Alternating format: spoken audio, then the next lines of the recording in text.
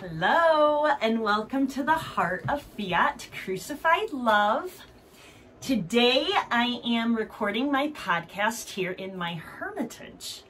I wanted to talk a little bit more about the hermit life, and I thought how perfect to record this here where I lived it for years and years.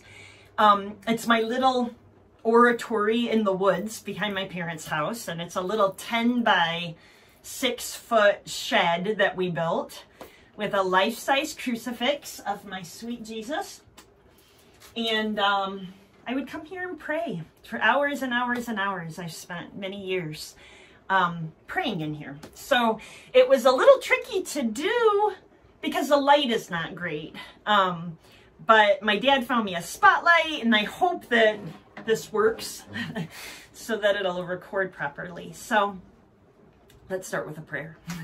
In the name of the Father, and of the Son, and of the Holy Spirit, amen. Sweet Jesus, we praise and adore and glorify you for your great love. And I ask you to extend your arm spiritually around me the same way that you are physically behind me right here. I ask you to enwrap me in your love, to keep me under that shadow of your love. And I ask you to encircle the hearts of all those you bring to listen to this, and to seep your love into them. Please do not let my work be for naught. Empty me and make me an instrument to bring many, many souls to you. We call on you, and we love you, and we praise you. And we ask your mother, who always abided in your love, to stay with us and to pray with us, and all the angels that live here to intercede for us in this next hour. Amen.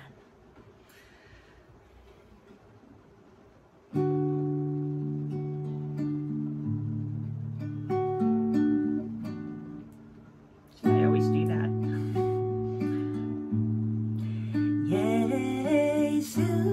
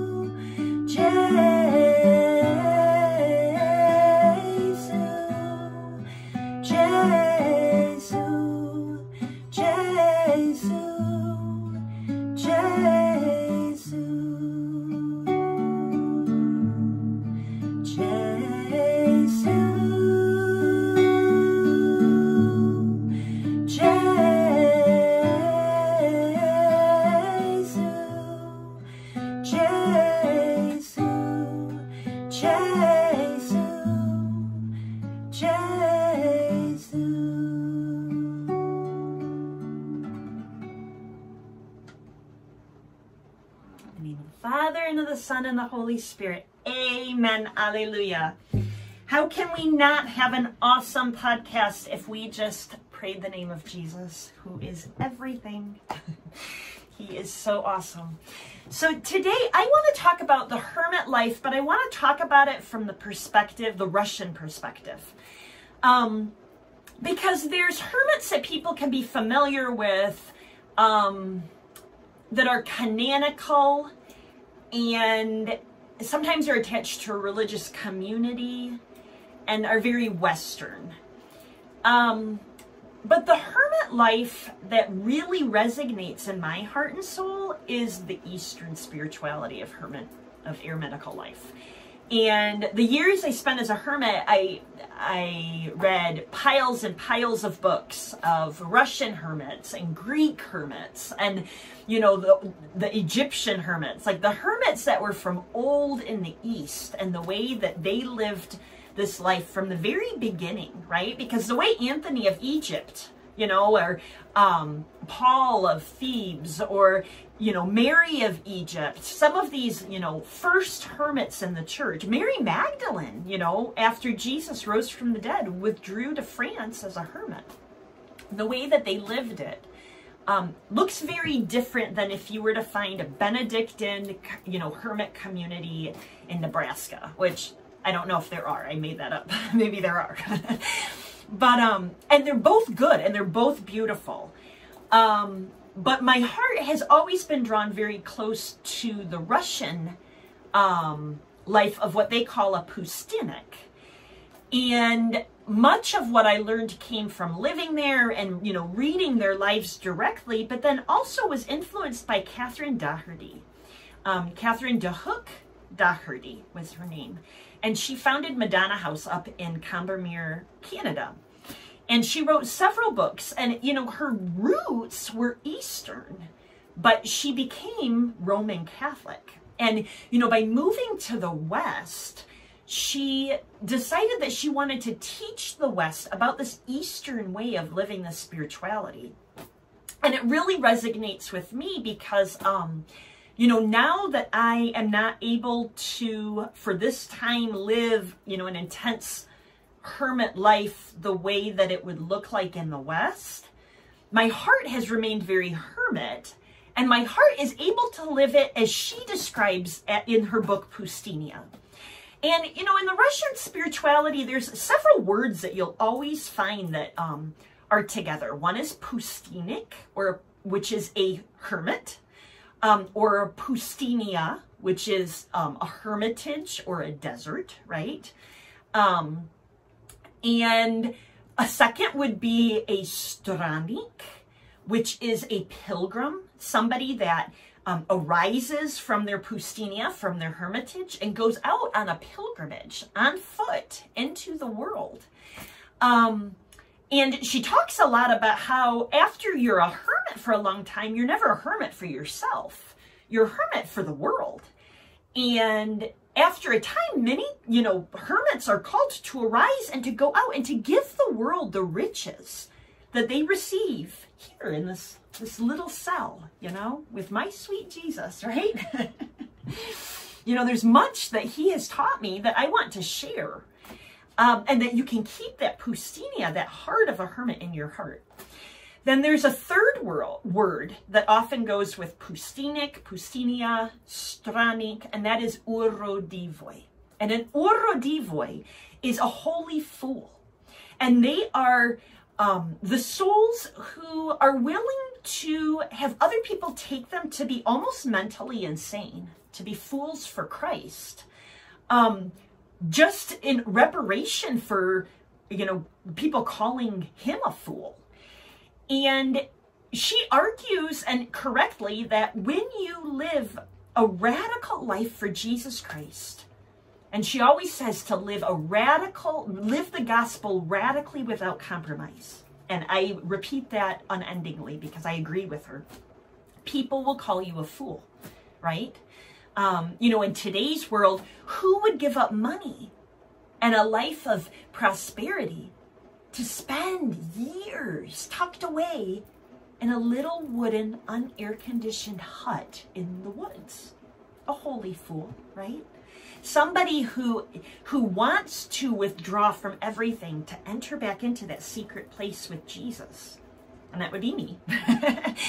And I will tell you, it is incredible. Even, you know, when I came last night to kind of prepare things before I came back today to record this, as soon as I open this door and I smell that wooden smell, and my hermitage has a particular smell. I don't know if it's like the cleaning supplies or the stain I put on the floor or what it is, because we keep the windows open in the summer because there's no air conditioning.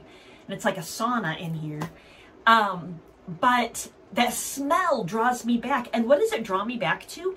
I get that same feeling as when I'm reading about hermits that lived 1,500 years ago.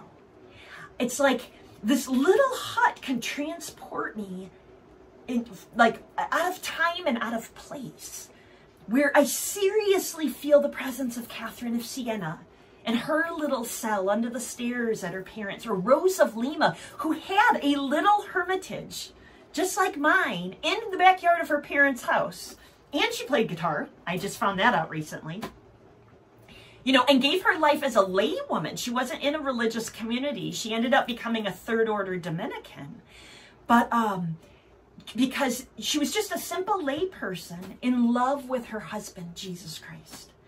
And so there's many similarities between, you know, what I have felt called to live and Rose of Lima.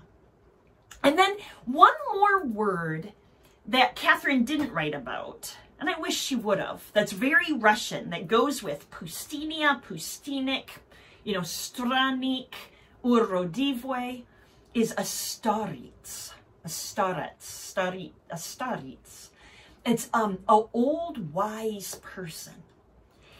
And she talks about when you leave everything and you enter into a life only with God, how he infuses a wisdom. It's the wisdom of the cross, but he infuses a wisdom into you where then other people will come and they'll knock at your little hermitage door.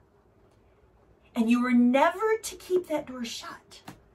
They say, you know, hermits of old never had a lock on their door. Now, when I would spend endless nights up here praying all night, I would lock the door in the middle of the night because sometimes I got vandals that would wander around and I didn't want anybody coming in on me. But during the day, or actually just with your heart, you never want your heart locked closed. You always want it open to people and let them come. And she says a Staretz is somebody that God has filled with his wisdom from silence and solitude and a life soaked completely in him. And it doesn't matter your age. It means like an older person, but you can be 30 or 35, she said, and full of the wisdom of God if you choose to follow that narrow path, and he fills your heart with that for other people.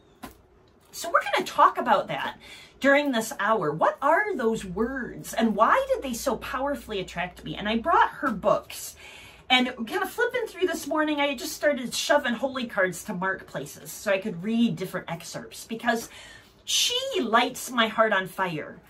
And I used to have her books on CD. I might have a few still. And there were sections that I would just, like when I would drive in the car, listen to over and over and over again until they pounded in my heart. Because I wanted to not only like consider what she said once, but I wanted to become that, right? You know, there's a story about, you know, these old monks somewhere, and I don't remember if they were hermits, if they were Greek or if they were Russian, I don't remember. It's the, you know, the desert fathers. And at one point they were talking about, you know, reaching the state of perfection, and there was nothing that one of them could do anymore. And the other one said to him, no, there's one thing you haven't done yet that you can do. You know, you can be transformed completely into fire. Completely. So that you're not just giving a light to someone through your words. Imagine if little light bulbs were coming out of my mouth, right? That's my hope.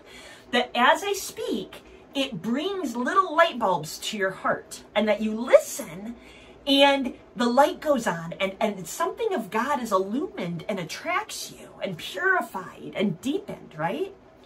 Well, what if I wasn't just speaking light bulbs to you? What if I was a light bulb? What if I wasn't just a light bulb, but I was a bonfire? You know, when I'm a light bulb, I need to have a cord attached to me and plugged into his sacred heart, right? And he's the source of light, and it comes through the cord into me and out to you. But it's because his heart is a fire, right? Well, what if instead of being a light bulb attached to him, I became one with him? What if I drew so close to Jesus that I caught on fire? And then I burned with that same fire. And what does fire do? It unites us, right? It unites metal and it softens us and it transforms us, right? What if I did that? That's my goal.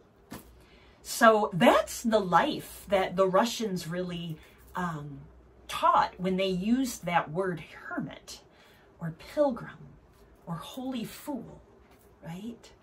Or like a wise elder. I can't remember now if we have a word like that in English, but a Staretz, right? We know people like that. You know, it's the holy 90-year-old nun hidden away in the hospital room who's full of wisdom.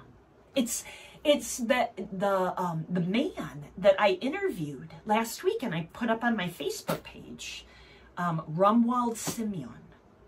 And he's 94 years old. And he spent his whole life serving the church in the missions. What he was sharing was wisdom. The Russians would say mudrost, right? In Polish, it's mądrość. A wisdom. And Solomon, when he prayed for wisdom in Scripture, wasn't praying for intelligence. The word wisdom that he asked for was a listening heart. When you pray for wisdom, you're praying for a listening heart. Why? Because then your heart is opened and it's listening. And God can pour into that heart his wisdom for other people, right? So if you embrace a life like I'm describing, you leave the world and its comforts. And you withdraw to a physical solitude to make your heart an interior solitude so that you can listen to God, be filled with his wisdom, and then, like a good Strannik, a pilgrim, to go out and to share that with the world. Sometimes it's, through writing. We have the writing of the Desert Fathers. They didn't have internet or anything like that, but they shared and left their wisdom. And people would come from miles and knock at that door. And he would open it and offer up bread and a cup of tea or a cup of coffee. And they would always leave with an icon or a cross or something that they made for them. That's why when I was a hermit, and I mean, even still now somewhat, but I would have so many people come to see me. And so I would write to these people in Russia and ask them to send me icons or things that I would always be able to give somebody when they left. And sometimes the shopkeepers would write me back and say, I want to donate to your mission. It's beautiful. And they would send me free icons as long as I was giving them out to the people who were seeking spiritual help. So it's a very beautiful ministry. So first from Poustinia, Catherine is talking about standing still and how important it is to take a time, and a hermit does it with all their life, but all of us need to take time every day to stand still, right?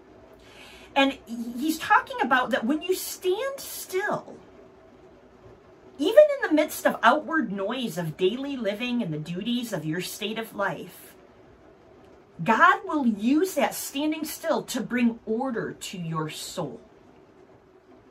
And he will bring his order, God's order to your soul, that will bring tranquility, his tranquility, and it will bring silence of a sort. It will bring the silence of a lover listening with all his being to the heartbeats of his beloved. Sometimes when you take time alone in silence with God, all you hear is the heartbeat. There's something so beautiful to sit here and to hear the rain on the windows. Today it's a sprinkler. I combined 5 hoses to go from the house up here because my poor flowers needed a good watering. But do you hear the water? I don't know if it picks it up. But it's so beautiful to just have that sound, right? And in that, you can hear the heartbeat of God. It's the silence of a bride who in utter joy listens to her heart re-echoing every word of her beloved. It's the silence of a mother so deep and inward that in it she listens with her whole being to the voice of her children playing in a nearby yard, right? Such a silence will come and take possession of the lover, right? And when you do that, it will bring you the peace of Christ. People who do this will move among men gently, softly, kindly. Love will shine in their every gesture, in their every word. There will always be time to do something for someone else, somewhere. For the silence within them will become part of God's loving, mighty, creative, fruitful silence. It won't be silence for the sake of self. It will bear fruit, right? Because it's a silence of God entering in. God's voice will be heard through these people. His face will be seen in their face. The light of it will become a light to their neighbor's feet, right? Like I was saying, to be a light, to be a hermit, to be someone withdrawn and soaked in God is not for yourself, it's for other people.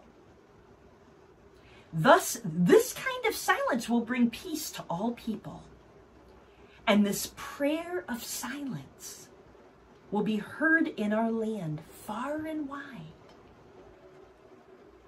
And the beloved once more will come to dwell among men, and the world will be restored to him. How? Through silence. That's why of all the work that I've been drawn into, I have to be very careful to never let it infringe on this time in front of the Blessed Sacrament and here beneath the cross in the hermitage, in the silence, withdrawn in the woods. Because it's there that the peace of God comes and can reach and change the whole world.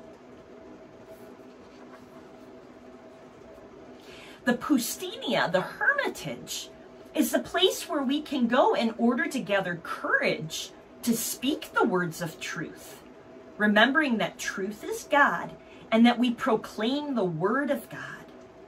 The Poustinia will cleanse us and prepare us to do so, like the burning coal that the angel placed on the lips of the prophet, right? To a Russian, then, the word can mean a quiet, lonely place that people wish to enter to find the God who dwells within them. It can also mean truly isolated places, to which specially called people go as hermits, to seek God in solitude, silence, and prayer for the rest of their lives. So there's people called to do it forever, and then there are people called to just every day take that time, right? And they talk about the difference between a Western hermit and an Eastern Russian Poustinik, right? And she says there is some kind of a difference. The Poustinik seems to be more available. There was a gracious hospitality about him, as if he were never disturbed by anyone who came to visit him. On the contrary, his was a welcoming face. His eyes seemed to sparkle with joy at receiving a guest. He seemed to be a listening person, a person of few words, but his listening was deep, and there was a feeling that he understood. In him, St. Francis's prayer seemed to become incarnate. He consoled, he understood, he loved, and he didn't demand anything from anyone for himself. In Russia, Poustiniks were called Staretz, or Staritsa, for a woman, meaning the old one and the wise one. That's just what we say. Even though they had gone into the Poustinia around the age of 30 or 35, you don't have to be old in age to be a Staritz.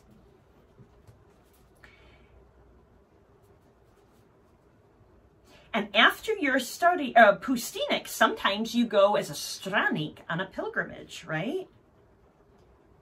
You just depart. You leave the house. You leave the village. Sometimes at night. You leave a message that you've gone on a pilgrimage, and maybe you'll find a hermitage somewhere in which to pray to God for your sins and the sins of the world, to atone, to fast, to live in poverty, and to enter the great silence of God. That's how people did it. They just got up and they left.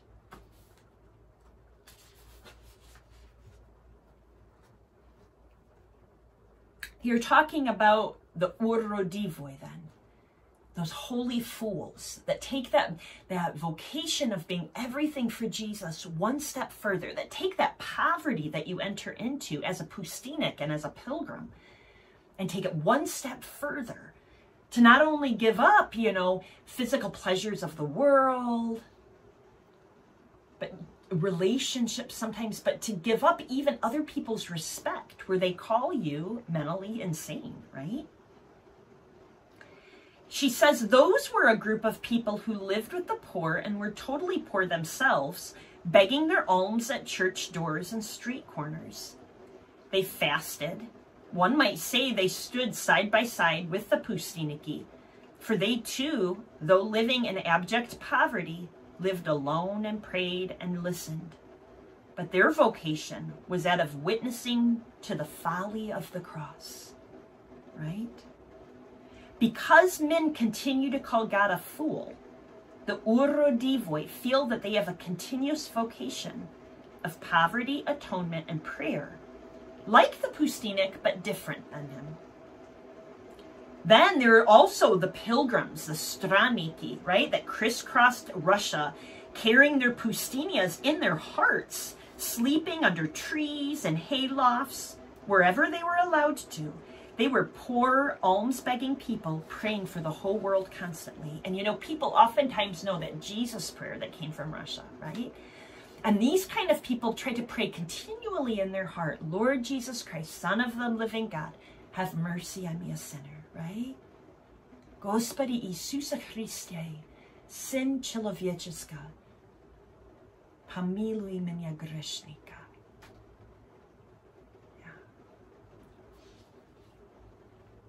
These, you know, hermits, especially the Eastern hermits, were people who craved in their hearts to be alone with God in his immense silence.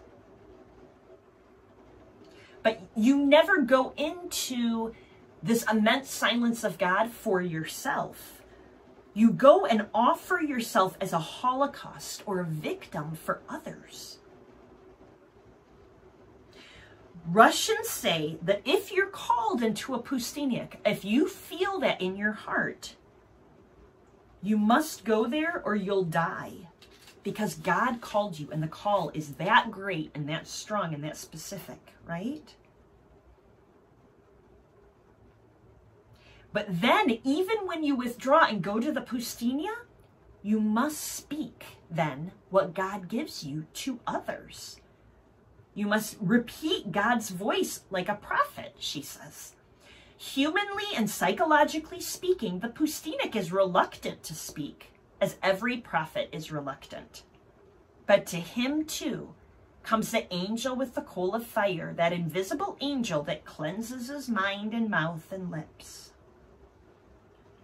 When they leave their home and they go into a Poustinia, they go alone into the unknown. You go to be physically, truly alone with God. You empty your mind and your soul of all your relationships, because from now on they would be without all of their loved ones in a new relationship. By leaving people, they go into a deeper dimension of love. I love the entire world more with my time with them here in silence and prayer than if I was serving them. You know, and here on my wall, maybe at the end I'll show you, it's covered with pictures of people from all the missions where I ever was. Because they are truly here in my hermitage with me. And I pray for them. I come here for them. But we relate on a new dimension of love. The Poustiniki carry in their hearts all those who they left behind in the great silence of God. They would be constantly lifted up to the face of God. And so for this, a Poustinik has to care and not care, which is true. You have to love people, but in some way you have to be okay with putting them aside if need be, right? From the moment their Poustinia was built, from the moment of their closing the door upon themselves, not only they, but all of humanity entered into that cabin, that little shed with them. It was for all of mankind that the Poustinik was to pray, to weep, to endure the temptations that come to him who lives in the desert. It was for them, for you, right? That I was to mortify my flesh. It's for you that I accepted the loneliness that transcends our understanding, and which at the same time, once you accept, is no loneliness at all.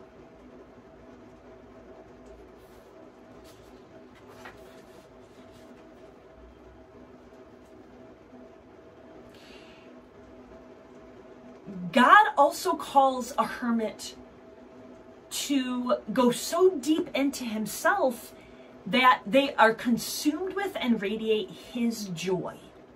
Okay? And joy can be an act of the will, right? You decide to rejoice in something difficult.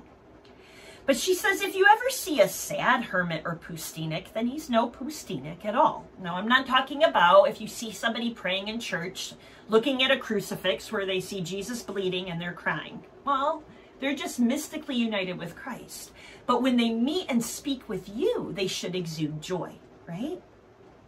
In Russia, Poustiniks have the eyes of a child, even when they're old, for they are filled with the joy of the Lord himself.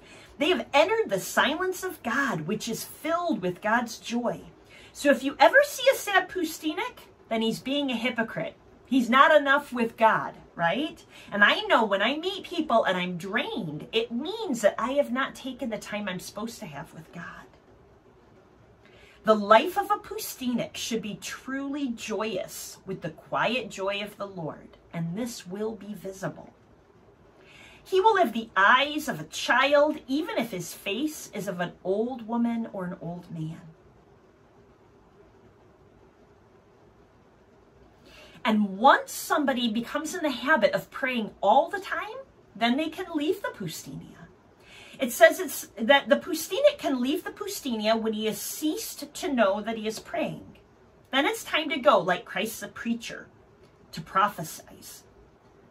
That's to say, to tell others that which God has imparted on him in his great silence. Then the Poustinik becomes a Strannik, a pilgrim again.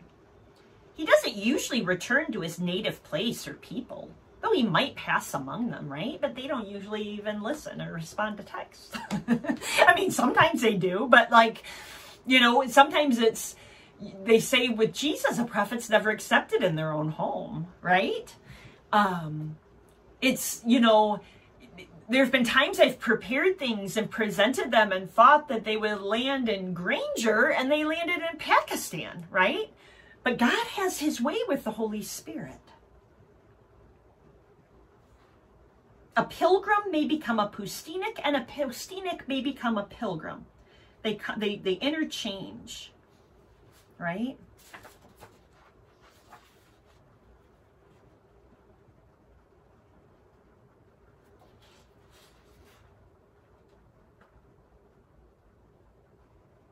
And he talks about how you don't pull people into your Poustinia. When people wanted to meet with me as a hermit, we met in my parents' kitchen, right?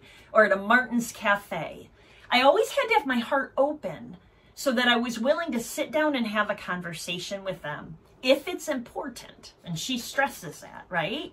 I don't chit-chat about some TV show. But if, you know, somebody has a need, I always have to say yes, but you never pull them into your actual hermitage. And I was very careful, and I still am, that this hermitage, blessed by a bishop, is a cloister, right? And I always had that same spot in my room where people didn't just run up to Aunt Mary's bedroom, right? My parents did not go in there. That was my cloister. And she says, you don't pull people into that. That's your space with God. Now, once in a while, I would want people to come up and they could pray in the hermitage and see the crucifix for 5 minutes when I'm here and I bring them, right? But it's not a public place. It's a place where you're withdrawn, right?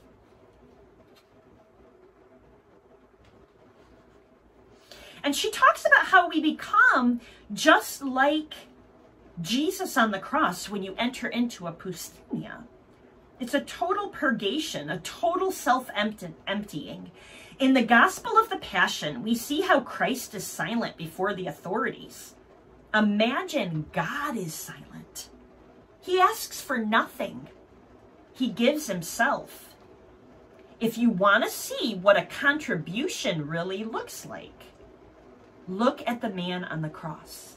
You know, she talks about a priest that came up to Combermere in Canada, and he kept saying, what can I do? And she would say, Father, your presence here is a gift. And he didn't understand that. But she went on to explain that, look at the man on the cross. That is a contribution, right? When you're hanging on a cross, you can't do anything because you're crucified. When your hands are nailed, you can't do a whole lot. But the Poustinik's loneliness itself is of salvific and cosmic proportions. That is your contribution. By hanging on your cross of loneliness, your healing rays, like the rays of the whole sun, can penetrate the whole earth. Just by sitting in loneliness. That can be salvific for the world.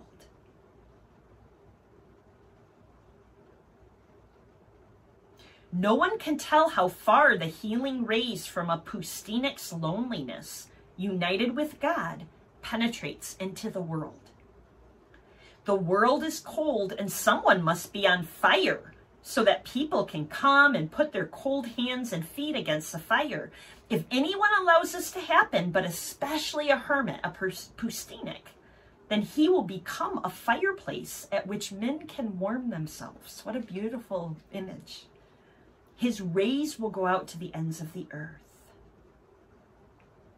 Sometimes in English, we say that if you have zeal, then you have a lot of energy, right? And you're doing a lot for God.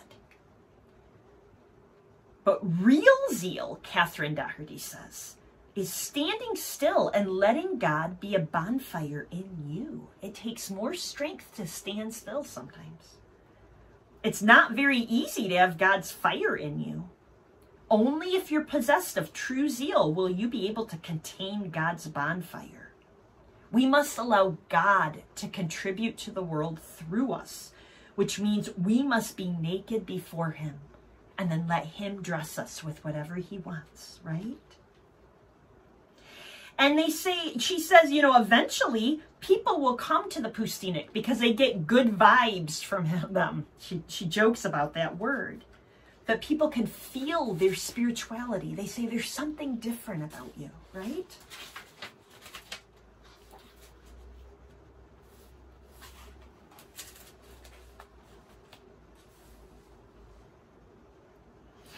So then she talks more about helping people. If someone asks if he can come to see you in your Poustinia, don't ask why.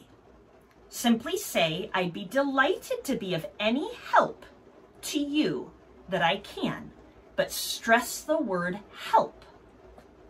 If such a person comes in and sits down, it might become apparent very soon that he's only come out of curiosity, and we don't have time to bear with people's curiosity, right? You're not in a Poustinia to satisfy curiosity seekers. If they are simply asking questions like, where do you come from? How long have you been here? I get that on text messaging all the time through Facebook. And that's why I put up that post last week. I can't answer things like that, right? You're supposed to cut them off gently but firmly. And when people start arguing, but I want to talk, that's not fair, then I have to block them, right? Because it's infringing on me actually having time to pray and then help people who need help, right? Try to get these people to pray with you. And I do that through podcasts. This is what I call courtesy of the Poustinia. Pray with such people and let them go, right? It's your duty to make the other person aware that the place you are and the vocation you live is holy. It's not just secular. So your approach in such a situation must be courtesy, gentleness, and tenderness while using a scalpel. People cannot come to you for a cup of tea and gossip, right? For Russian, a solitary person is a hospice, an inn for every person. So you have to be open to welcome everyone in, but to lead them to God, right? But your hospitality has to be total. It's not enough to share your bread or tea or coffee, although that's kind of nice. But you have to offer more than that. You have to offer hospitality of the heart. The serene acceptance of any and all interruptions by visitors whom you may not even know personally. And to keep a serene and peaceful heart to such people, right? And such peace that's in your heart from Jesus and the Poustinia should radiate to other people. You should see Jesus Christ in each person and be completely indifferent if they're interrupting your prayer, if they need something, right?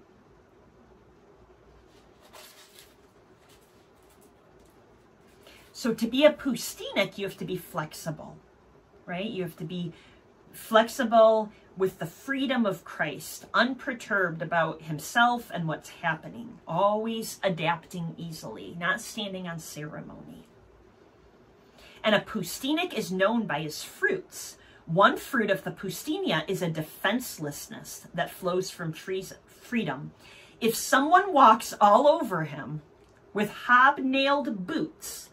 He kisses the person's feet and says, "Thank you very much for treating me like this. I'm a poor sinner." The Poustinik is like a rubber ball. The worse you treat him, the harder he bounces back. You just can't keep him down. It's a real example of defenselessness and forgiveness. A Poustinik is a living forgiveness. You can't really hurt him.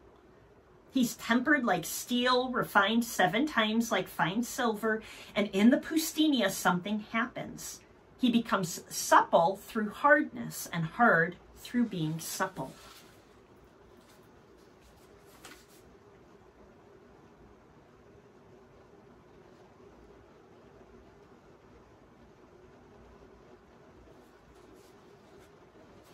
I already said that about not keeping your door locked, right?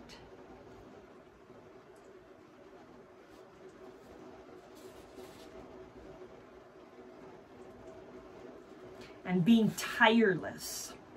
He talks about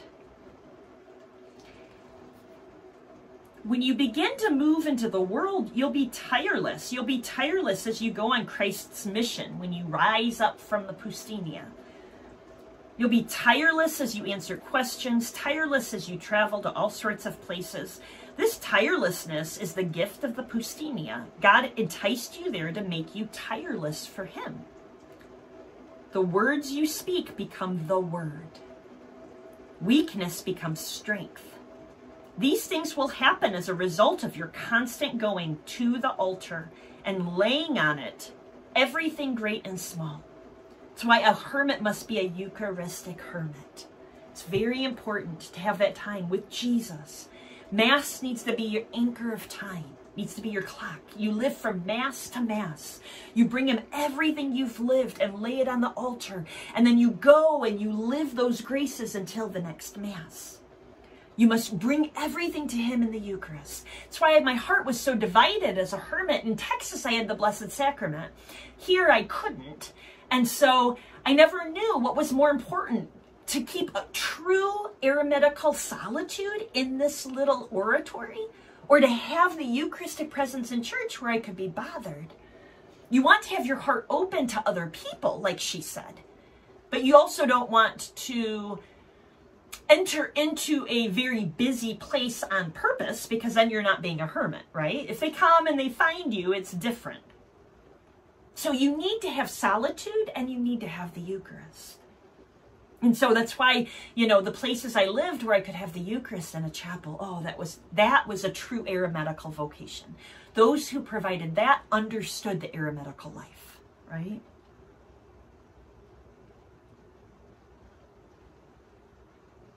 One day, by God's grace, after you bring him everything big and small, you will lie upon the altar yourself. Instead of bringing him things, you become part of that altar with Christ.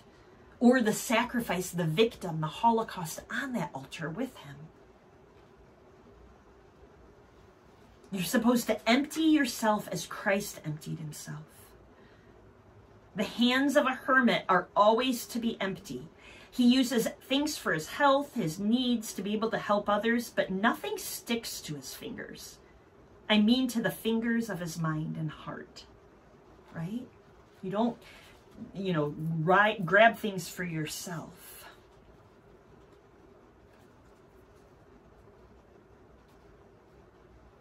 She talks about when she, the gift of tears that can come to a hermit. And when she started her mission in Haarlem, she says, you know, I used to lie on the floor at night and cry myself to sleep.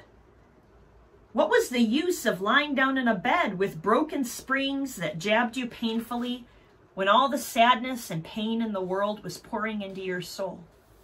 Better to lie on the floor and cry until there were no tears left. Only now do I realize why I cried on that funny floor in Haarlem. I cried because I had been taught long ago and far away in Russia that tears wash away the sin of the world.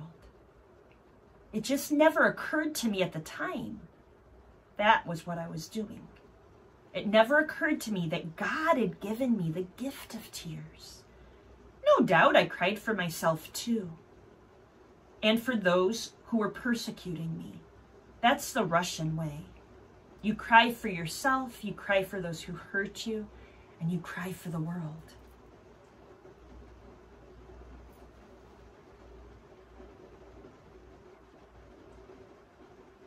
She talks about the suffering she had in her life, the persecution, the loneliness, the pain, and the rejection. But how God allowed to use that to unite her to himself.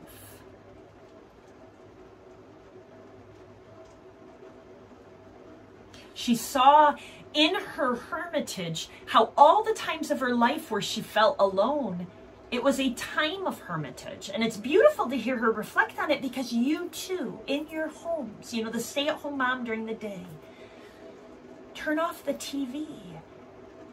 And you might like wish your husband had more time to talk to you, and you're really lonely, and your friends won't answer, and your sister's really busy. And what do, right? All you've got are little 2-year-olds chirping at you.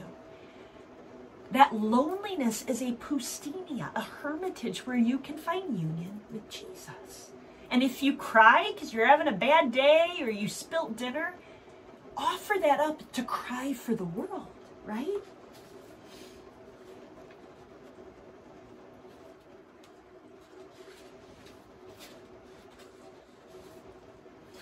And she says at the end, God is extending the same invitation to you as he extended to me. To you also, he says, I'm lonely. That's what you were, weren't you? Didn't you really start out on your pilgrimage because you were lonely? Now he invites you too to enter Gethsemane, to sweat out your struggle with him.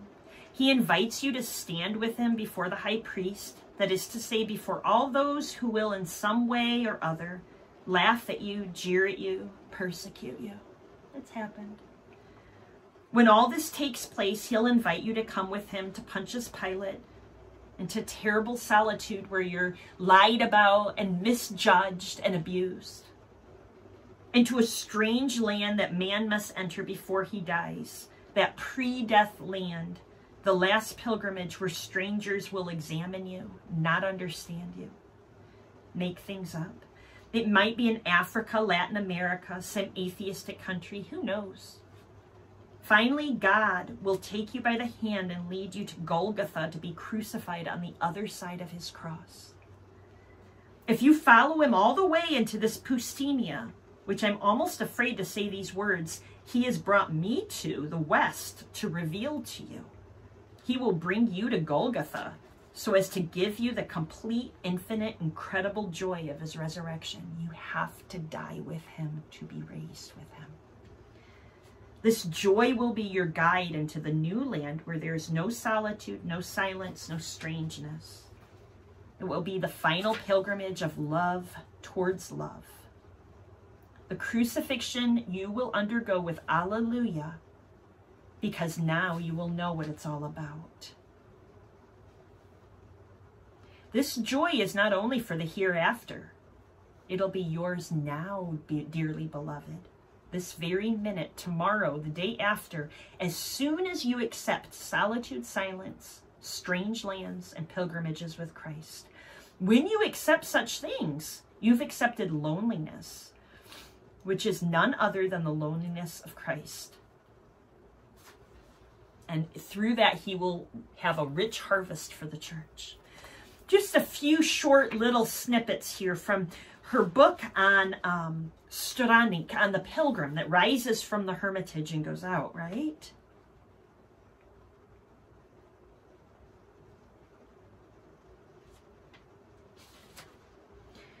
There's a part of the pilgrimage God may call you to in life. And the pilgrim must love those who hate him and be good to those who are not good to him. He must even come to the point of giving away his clothing and belongings. Then finally he is to enter the pilgrimage of fire, right? So you come into a desert, not to be in a desert, but so that God can create that in your heart to fill it. And you go on a pilgrimage, not to just go on a pilgrimage, but to teach you how to live the pilgrimage of life, right? There's a pilgrimage of fire. Ever since Christ came, It's a pilgrimage of passionate, incredible love that would give itself to be a path for Christ to walk on. Such a person is willing to lay down their life for another, to make a red carpet for Christ to walk on through your own suffering and blood. He made a red carpet for us to walk on to the Father. His precious blood was spilled across the world. It was spilled abundantly. We too can spill our blood out of love for Jesus and our neighbor, drop by drop. It might not be as abundant as his, but it will be a road sign for other pilgrims to follow, right? Once you've learned to do this, you're to go preach the gospel with your life, not just with your words, person to person, to anyone at any time. There's no rush. The person who comes from the void of God is never rushed, for he bears within himself not only the image of God, but the seal of God's peace that surpasses all understanding.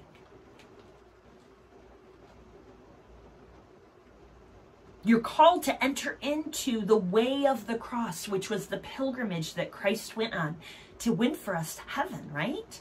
He said, you have to pick up your cross and follow me, right?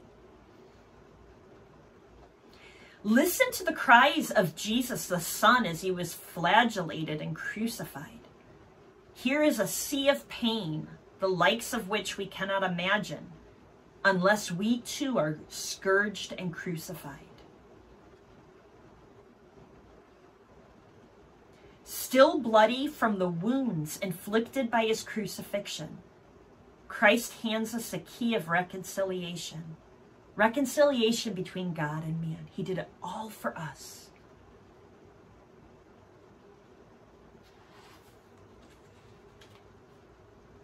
The pilgrimage I'm talking about is for those called to follow, step by step, the footprints of Christ. These pilgrims are not easily seen because they leave bloody footprints along the way. Oh, they are easily seen because they leave bloody footprints along the way. They're easily seen because there is a light coming from their footprints. When you bleed in life symbolically, right? And you offer it in union with his suffering on the cross, he places his light in that and leaves it for other people.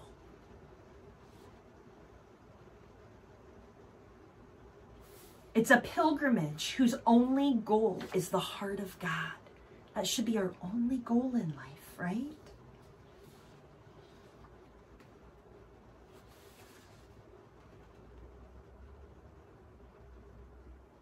She talks about in her life how she just kept putting one foot in front of the other because she knew that she was called to preach the gospel to people who didn't want to hear it. It was a strange pilgrimage to have to go and preach to people who don't want to hear it. But God kept saying to Catherine, come on higher, come on higher. And she thought she was going to an even colder place than she was before, but it wasn't. It turned out to be a desert. And in this desert, there were strange figures that kept stoning her, but she survived.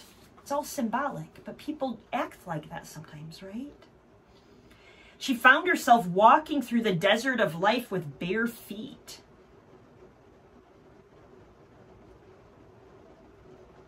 And she knew that the soles of her feet were bloody from suffering with him. Here's a great hermit. That's the card that I have marking one of these pages. Charles de Foucault. I think I've talked about him before, but I love him. Right? He was a hermit. He was in Morocco. So she says, my feet were bloody because I was still pilgrimaging. She understood why her feet were bloody. It was because she was going into the depths of men's hearts. The depths of men's hearts are stony and they wound your feet. You walk on sharp gravel. You try to hold on to something, but there's nothing to hold on to. Going into men's hearts is a precipitous descent because men's hearts are deep. And suddenly she realized there was something much more profound in this pilgrimage than just her bloody feet. It was taking upon herself the pain of men. It was carrying another person's cross. Crosses have a way of biting into your shoulders and into your back. And you know, she talks about somewhere else, I didn't mark it, how when you enter a hermitage and then like you're going out on a pilgrimage, you have to, you know, become like those you serve. I've spoken about that as a missionary. So she says, you know, the black man's suffering. You know, at that time, she was fighting for, you know, racial justice and stuff. And she would go into these neighborhoods and, you know, she would feel their pain and weep. You know, the single mom who doesn't have bread for their baby. You have to feel other people's pain with them. That's compassion, right? I have up there an icon. You can't see it, I think, in the camera. A beautiful one of Our Lady of Sorrows. She felt every pain of Jesus in her heart. And that's what God wants to do. He wants to break our hearts from ourselves so there's no more Mary. Conform us to himself. So not only I, but Jesus lives in me. And through that, then share other people's suffering because he suffers all that with them, right? And she says, such a pilgrimage can only be undertaken by love and not human ordinary love. Human love doesn't want precipitous descents into men's hearts. It doesn't want bloody feet. It doesn't want to carry other people's crosses. Who do you know that says, oh, I want to go carry your cross? I know mine's really light. No, everybody usually feels crushed by their own cross. We humans don't want that, but God does. And we who are in love with God can't help ourselves when we have to embark on this pilgrimage because God has given us fantastic gifts, though we do not understand them completely. So at this point, we're able to say, it makes me happy to suffer for you. St. Paul said that. St. Paul says, I am suffering now, and in my own body, I make up what is lacking in the suffering of Christ, right? And not only are we traveling a path, but we're creating a path, right? We're leaving those bloody footprints of light that other people can follow us. It's like creating a path, taking, you know, having to go and to cut through the weeds and woods, right? To find whoever's lost there and show them a path out to God. The pilgrim becomes a path himself through which the fire of God travels and ignites the hearts of other men. All people, but especially a hermit, is called to a pilgrimage that goes outward barefoot to worship the face of Christ someplace. Once in a while, the pilgrim is called to stand still. And it's not easy to stand still. Stillness is beautiful and silence is delectable, but they require a tremendous amount of patience and a faith in God that is almost unshakable. You have to constantly pray, Lord, I believe, help my unbelief. It's hard to explain what happens between a human heart and God, right? When you're called to stand still. Because the same God that said, arise, come, take up your cross and follow me, suddenly turns around and says, stand still, completely still. As I stood before the Sanhedrin, before Pilate, before the Roman soldiers, and even through my scourging, and know that there will come a day when you will learn the goal of this pilgrimage that I asked you to undertake. Yes, you will stand in perfect stillness because your hands and feet are nailed. You will be crucified still, even as you travel through the world. You will be unable to walk. That's a pilgrimage too, the pilgrimage of Calvary. In fact, it's a supreme pilgrimage, the crown of all pilgrimages. God requests the pilgrim to stand still, but not for the sake of silence alone or for solitude. It's so that people may come to him. God asks him to stand still in the middle of the road. Christ stood still at the, and at the foot of the cross, people came to him to drink his blood, to look at his wounds and to be healed. People who approach him will know immediately that he's a pilgrim because his hands are empty, his feet are bare, because he speaks with peace, right? But there's always something more, something that may not be seen by men's eyes. It's that the pilgrim lives by the Eucharist and drinks the living waters of Christ. His face reflects the pilgrim icon of Christ. He is in love with God. And he can always answer people because you don't ask a pilgrim questions about anything but God. And because they're questions about God, he has the grace to answer them. The pilgrim is wide open. People can look behind him, in front of him, on his side, and there's little to see. There's a crust of bread and a gourd of water, and that's all. So people begin to believe that maybe he can answer their questions. Above all, they begin to experience that they are not as lonely as they were before. Though pilgrims are lonely people, walking alone most of the time, they can create an atmosphere among people of joy and friendship and understanding. The pilgrim doesn't do it by himself. He has discovered how to allow God to do everything. And that's how he preaches without compromise. The last little snippet I want to read before we're finished has to do with Urodivoy, right? Holy fools.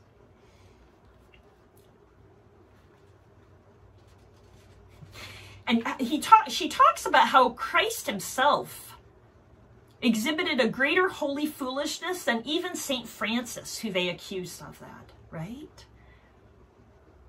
St. Francis said, "The Lord told me to be a fool and simpleton, the likes of which has never been seen." But why? Because Christ was that. Can you imagine anything more foolish than voluntarily dying on a cross?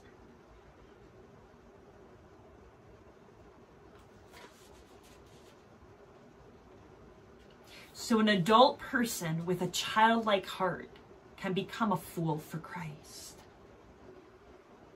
It's not easy to make out of foolishness a lantern to light our path and that of our neighbor. But if we love God, his voice is heard in our hearts. And he's calling us to do the impossible that he makes possible. It's necessary that all of us who are intellectuals have the heart of a child. That each of us experiences ourselves as a child, trusting and loving. He who is a fool for Christ's sake is actually being intelligent.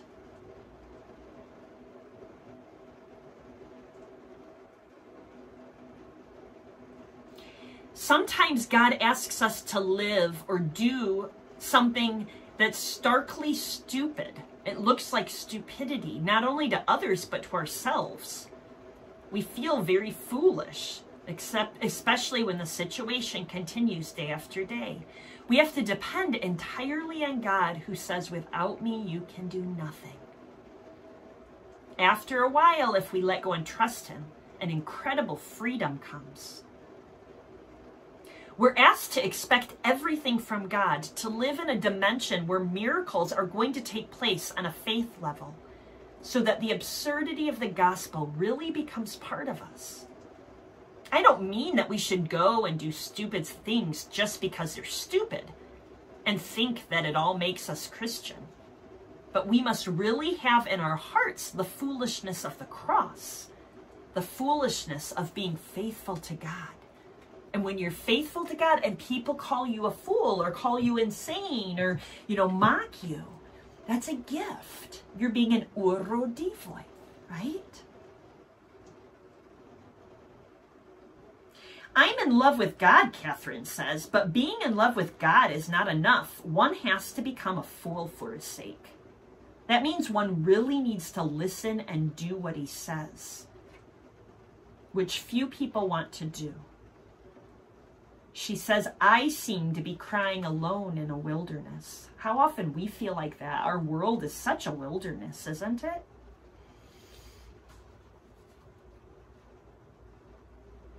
In order to speak the way God wants you to, you must be crucified on the other side of his cross. Then you'll speak, although you won't say much. Two crucified people don't speak easily, but what they say remains in the hearts of men. Your voice seems to you to be small, unheard, uninspiring. You know nothing of what God has wrought in you. You share Christ's pain. The cross is heavy. But God has chosen you to preach, even though the cross crushes you into the dust of the road. Open your mouth and speak, even if the ascent to Golgotha, which is part of the mountain of the Lord, is hard on you. If you fall down and hit your face against stones, don't stop. Speak the words God gives you. Call them. Implore them. As you lie there flat and bruised, call people to love God, so that they might have peace, joy, love, and hope, and so that all may stand, lean, or lie under the shadow of the tree of faith. Open your mouth and speak. Strength will come to you from somewhere.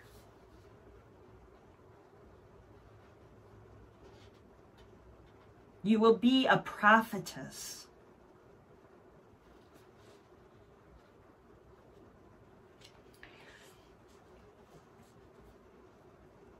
Saint Basil the Blessed, I actually have a picture of him in my hermitage.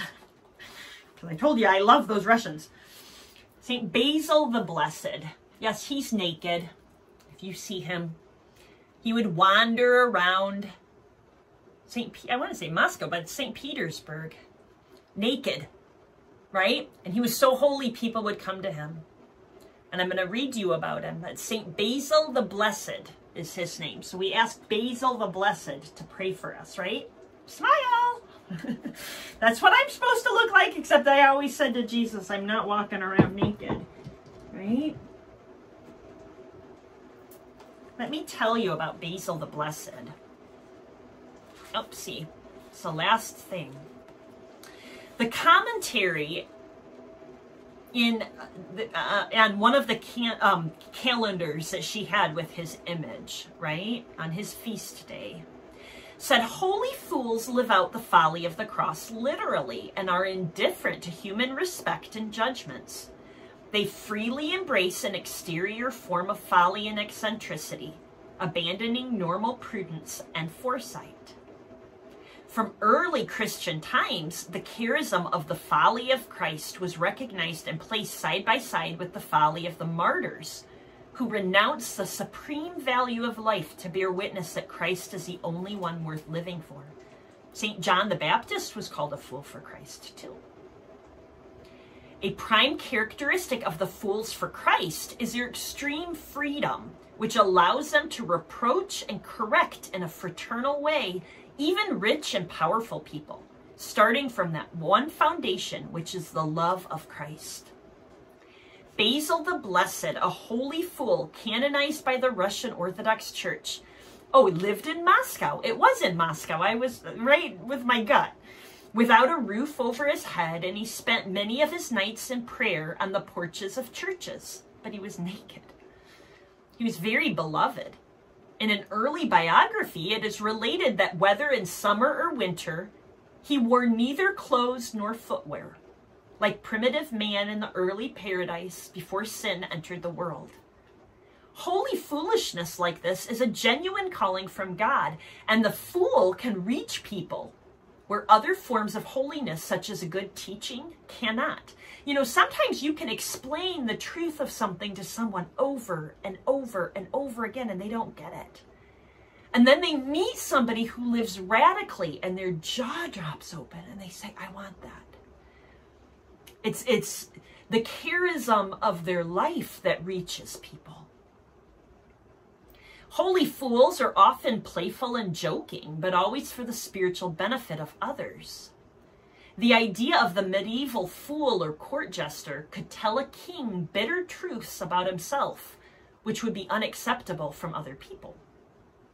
Fools for Christ frequently manifest the gift of prophecy, and some people are converted through the fulfilled prophecies. Holy fools are also distinguished by an interior freedom, partly won by an acquired imperviousness to physical suffering and hardship. Their asceticism includes abstinence from food and sleep and the indifference to the elements, whether they're hot and cold. Some holy fools in Russia walked half naked in all climatic conditions, had no roof over their heads, even when winters were severe. They imitated the humiliation and kenosis of self-emptying of Jesus Christ. Holy fools imitate the divine fool. They also imitate Christ in his compassion for sinners.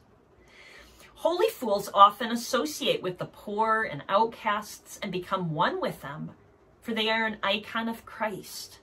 They remain a stranger in the place where they live, and their personality remains unknown or hidden. Fools for Christ are especially popular in Russian spirituality, but the Greek Orthodox Church has canonized holy fools. The most notable, Saint Simon of Emesa, who lived in the 6th century, and Saint Andrew in the 9th. Readers of Tolstoy may recall his description of God's fool, Grisha. Among Roman Catholics from whom Catherine considered holy fools for Christ are Saint Francis of Assisi and his brother Juniper, Saint Joseph Labre, Dorothy Day, Peter Marin. It kind of comes from the first letter of Paul to the Corinthians, where he writes, Christ sent me to preach the gospel not by means of wisdom, of language, wise words, which would make the cross of Christ pointless. The message of the cross is folly for those who are on the way to ruin, but for those of us who are on the road to salvation, it's the power of God. As Scripture says, I'm going to destroy the wisdom of the wise and bring to nothing the understanding of any who understands.